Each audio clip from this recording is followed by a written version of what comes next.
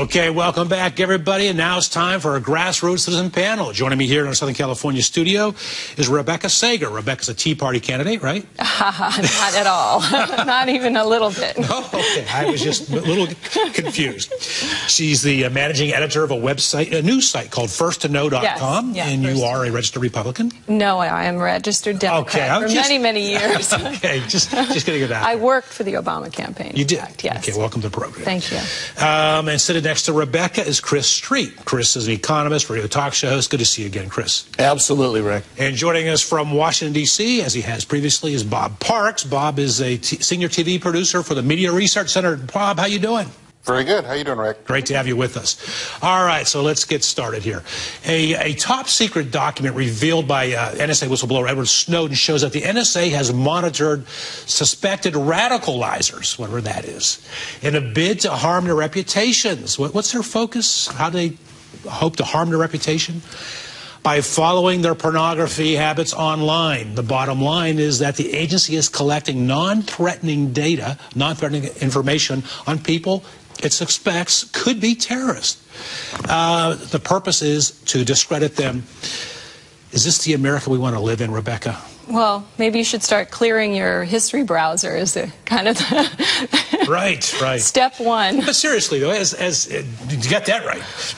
As a Obama, you said you worked for President Obama. Does this surprise you that this is happening under his watch? I mean, not just. Well, it's just one story after another. I mean, yes, it surprises me. It disappoints me. I think we could all agree that nobody really wants to be watched by the government, but. How long? Keep your hands off my porn. Yeah, and clear your history browser, for goodness sake.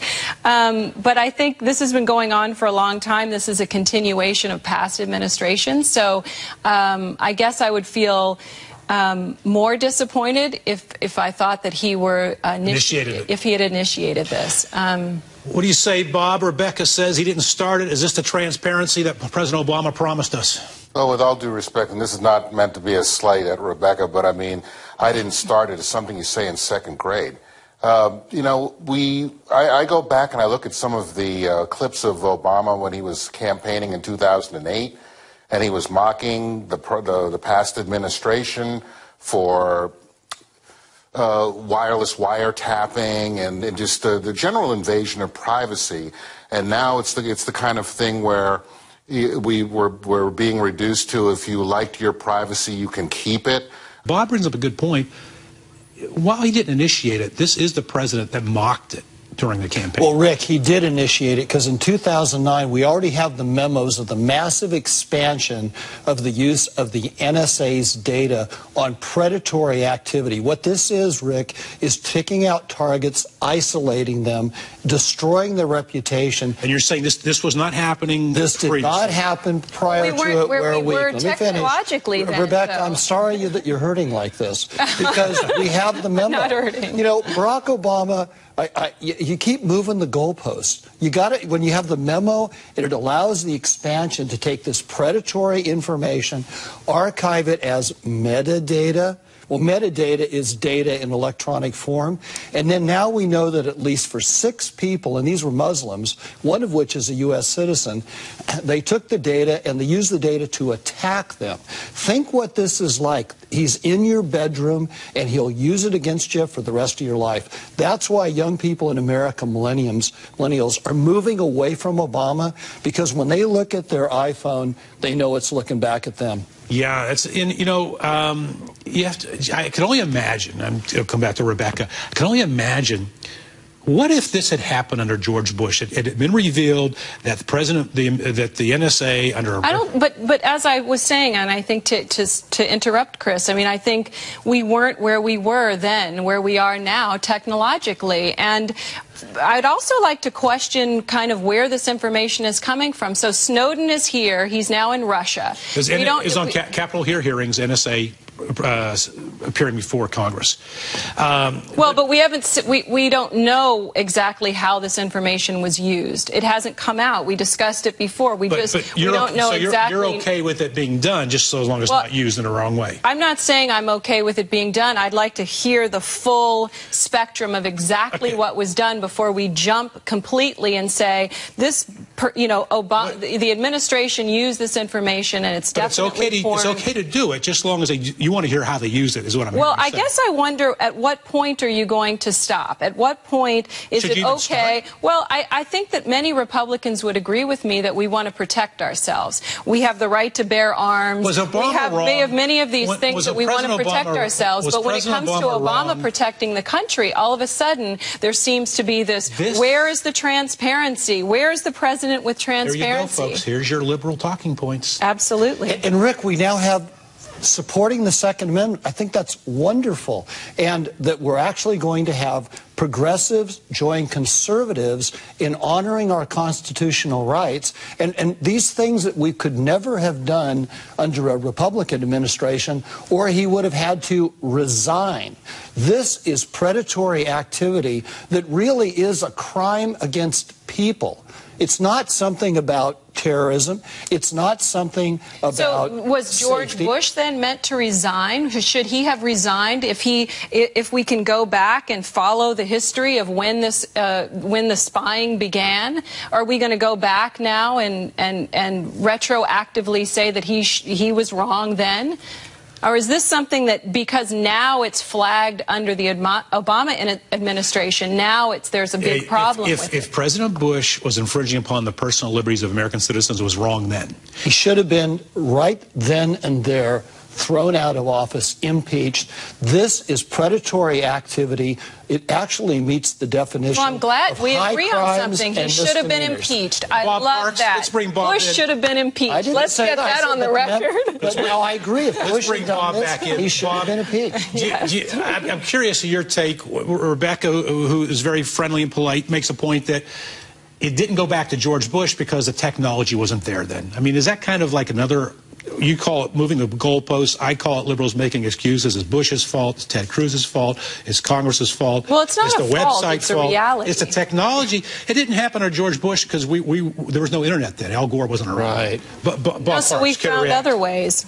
Coming from the fact that this is the smartest administration ever, and we've heard that so many times, that you would have thought that they would have evolved along with the technology as it grew, so they would have been able to temper their activities instead of vastly expanding them.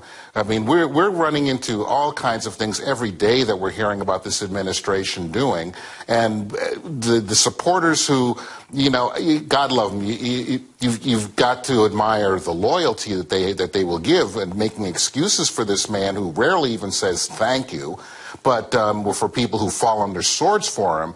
But no, what's going on right now is the whole thing as far as I got to cut you off right there. In the interest of time, we got your point. We're going to take a quick break. By the way, President Obama's honesty numbers, or lack of honesty numbers, hit an all-time high in Ohio today, according to the Quinnipiac poll. 57% of Ohioans say he's neither honest nor trustworthy. Pretty remarkable numbers. I'm Rick Amato. We continue with our Grassroots citizen panel and our Tea Party candidate. That's a joke. Right after this.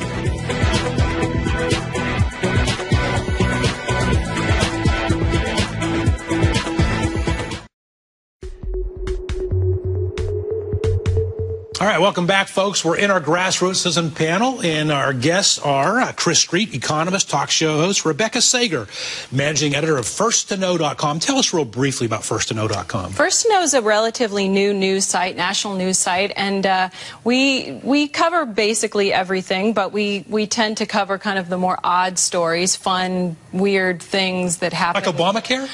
No.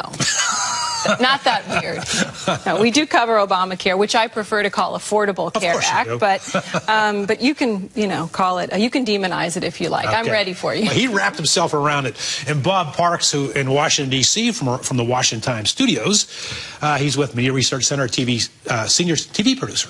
All right, let's look at this video. Barack Obama was in Hollywood yesterday doing some fundraising. Let's take a look at this video.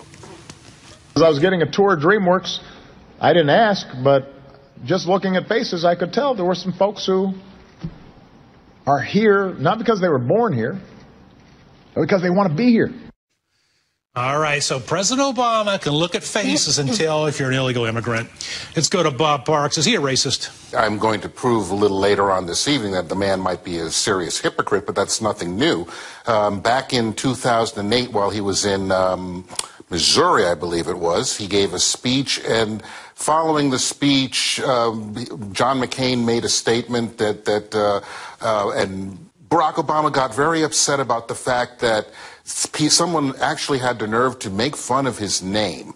So based on his name being funny, there were implications about his foreign citizenship or whatever. But now Barack Obama in Hollywood can look at, I mean, talk about profiling. Talk about profiling. If a Republican were to say that, imagine how the left would be screaming racism, what is it? Not jingoism. What is that other ism that they're always talking about? But you know what I'm saying? Yeah, let's go to Rebecca. The left, whether it's Alec Baldwin, let's go to Rebecca they can issue gay slurs. I agree with Bob Parks. It's hypocritical. I agree with him. But the question is this. Yes. I'm someone who, I'm a staunch, like a lot of Americans, I have no appetite, no tolerance for racism whatsoever. Mm-hmm. But I do believe in profiling if our law enforcement are properly trained and we're hiring the right people. Isn't this the case for profiling? Well, he can first recognize of all, that one sentence you took out of context. I think I listened to the whole piece, and that was not the whole thing, A. And B, I think, I have more of a problem with Michelle Bachmann calling our president a colored person, which is what she was quoted as saying about a week ago. Go ahead and Google it. That's and, wrong, and so I think, as a person of color, I think there's a double standard. I'm joking.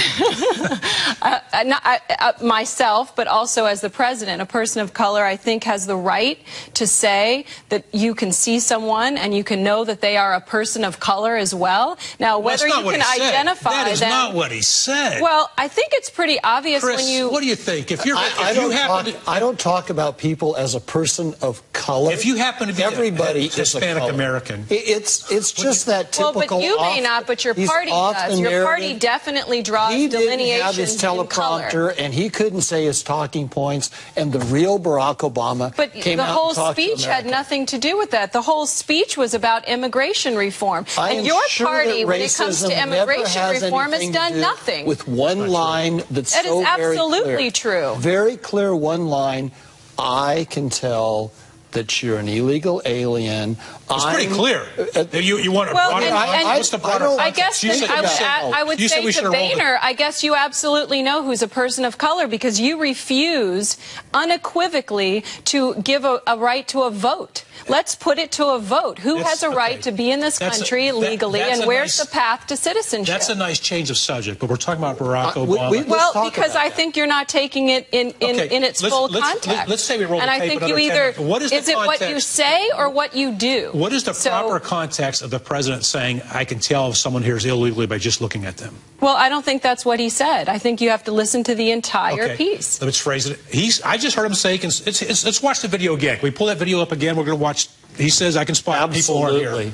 Let's take a look. As I was getting a tour of DreamWorks, I didn't ask, but just looking at faces, I could tell there were some folks who are here, not because they were born here, but because they want to be here. I don't know. How is that taken out of context? Well, because if you listen to the rest of it... No, but if you listen to the rest of it... He would have said what? He would have said those people want to be here, and they have a right to be here. That's not context. Well, maybe he spoke he can look to at the him and people. tell. Bob, I'm going to let you react. I mean, is this more left-wing hypocrisy? No, I think it's very consistent within the White House. I mean, Joe Biden could tell old boy from 7-Eleven was from India because he made that comment. I think the racial insensitivity coming from this White House is glaring. Well, wait a minute, but I can tell you're black, and you can probably tell I'm biracial by looking at me. So? And I know, and I've been to the. I've been to the country of India. So I can yes, look at people who are context? Indian, but Rebecca, Michelle Bachmann is talking about someone who's a colored person. Like, are we? What generation is this? Who are here? Are all people living in America who are Mexican heritage? Are they here illegally? No. Well, President Obama kind of said that. He No, I said think he said he could tell. I think he could tell that there were people there that were not here legally. Yeah, he could tell. By looking in their faces. Excuse How me. does he do that? Is he Superman? What is he? What is he, Superman? I think we can all. I think if you put the political correctness aside, I think you. I want to know how he does it. I don't know. I didn't know you were biracial, but now I know. Chris, you're sitting there silent. Everybody's biracial. You may have a little or you may have a lot. There are no Aryans. All right, I'm sorry to say. Let's go to Bob Parks. Let's go to Bob Parks. Bob. Well, excuse me for a second, but excuse me for a sec, but as far as putting the whole illegal or the immigration debate up for vote, it's already the law. Republicans are not for immigration reform. We would like immigration enforcement. Why don't we do the enforcement part first? Get that down. Well, if you lived here in San Diego, I think you'd you'd see that there's plenty of enforcement on our border. Every day, there's several fences, and there are people enforcing your right to come across that border. Go ahead, Bob. Well, first off, I have lived in San Diego before, so I have seen how porous the border can be. I also lived in Los Angeles for 12 years, where you can go to a fast food place and the accuracy rate of getting your order right is about 50%. Why is it? Because are they immigrants? Is that, are you saying that? Well, wait a minute, Bob. Are you saying that when you go to a fast food restaurant, they can't get your order because they're not here legally? How do you know that? Is that by looking at their face?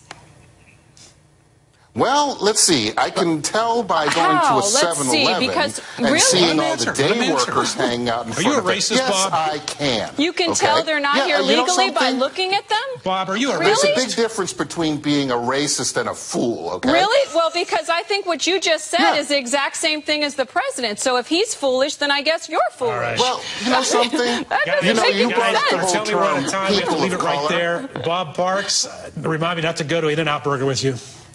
Yeah, you may not get what you want. All right, Bob Parks from Media Research Center, thanks for being part of our panel. We're out of time. Chris Street, economist and radio talk show host, and Rebecca Sager.